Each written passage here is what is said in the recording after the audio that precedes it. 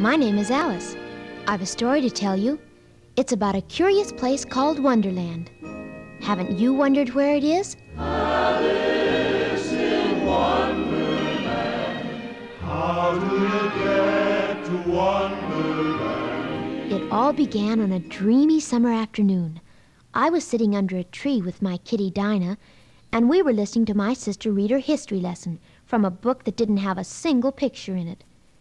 As she read, I sighed and thought that somewhere, somehow, there must be a place more interesting than this. A place where cats could talk and books could not. "Nonsense," said my sister, "nonsense." That's it. If I had a world of my own, everything would be nonsense. Nothing would be what it isn't, and contrariwise what it is, it wouldn't be, and what it wouldn't be, it would. Why, in my world... Cats and rabbits would reside in fancy little houses. My little world would be a wonderland.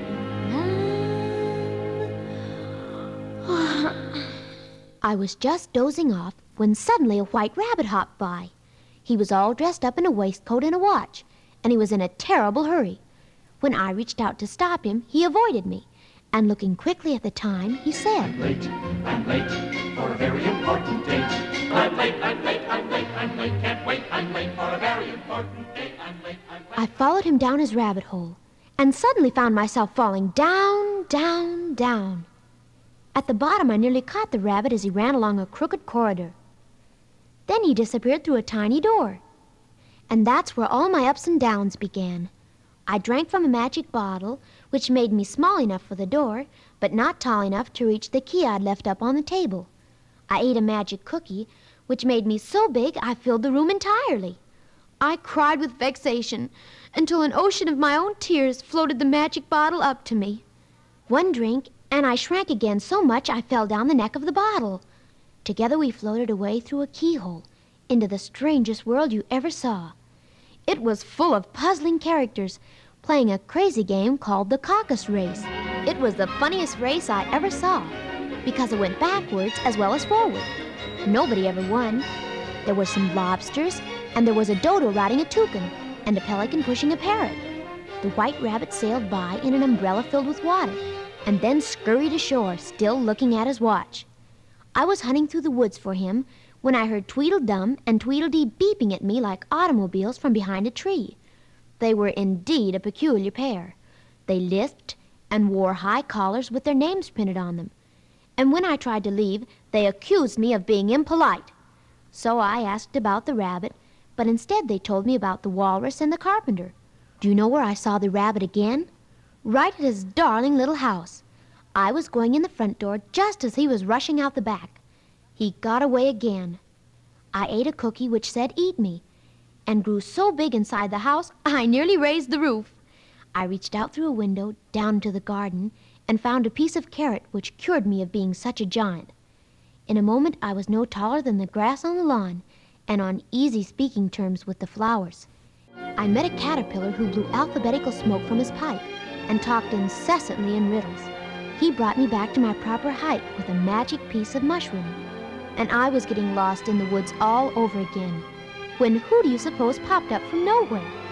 Why, the famous Cheshire Cat, grin and all. When I asked him if he had seen the rabbit, he kept disappearing and dodging the issue. Sometimes all I could see was his teeth shining in the dark forest, which was absolutely no help at all.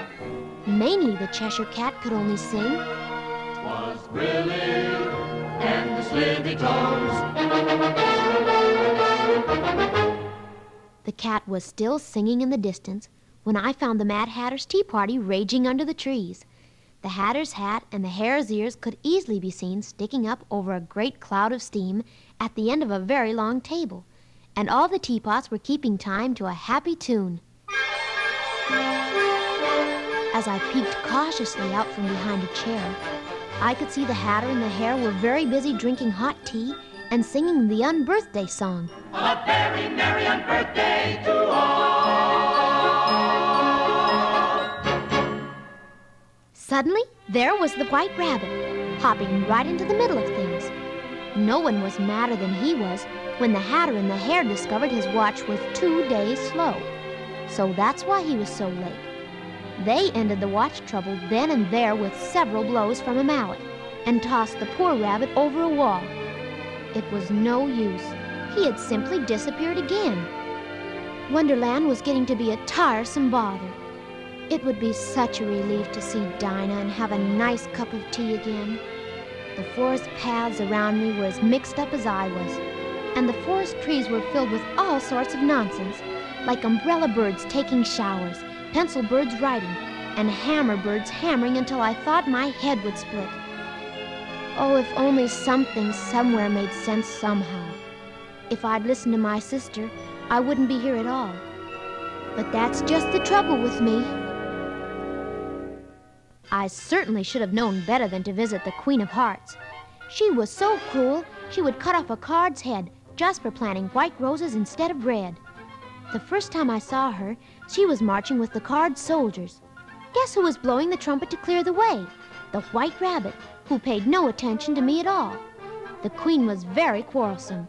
When I told her I was just trying to find my way home, she said, "Your way? Everything here is my way. Remember that." She seemed to like me, though, because she invited me to a game of croquet. I was having sense enough to let her win, when all of a sudden, there was the Cheshire Cat again, and oh, with a grin on him as wide as a barn door, and a plan to make real mischief. I soon found out what. Without showing himself to anyone but me, he caught the Queen as she was swinging her flamingo club and flipped Her Highness right over on her crowned head. The earth shook when she landed, and so did I, because when she got up, she blamed the whole thing on me. "Off with her head," she shouted, pointing in my direction. Even the poor king, who hadn't seen the Cheshire Cat either, was horrified. He bravely suggested that I be given a trial, even if it was unfair. The Queen agreed in a terrible voice that scattered cards right and left, and took the bench herself to see that injustice was quickly done. I was accused of enticing the Queen into a game of croquet. Imagine! And causing her to lose her temper. It was an awful trial. I'll never forget it. The Queen kept shouting, the jury paid no attention, and the silly cards kept losing their heads. To make matters even worse, the March Hare and the Dormouse and the Mad Hatter all turned up to testify without anything worthwhile to say. Even the White Rabbit was no help, for alas, he belonged to the Queen of Hearts. I should never have escaped had it not been for a very deep cup of tea. I tumbled into it quite by accident, and when I came up for air, there I was, at the very door of Wonderland, with the mean Queen and her army right behind me. Not far away, I could see myself, still sound asleep with Dinah in my lap. Just then came my sister's voice calling, "Alice, wake up! Alice, wake up!"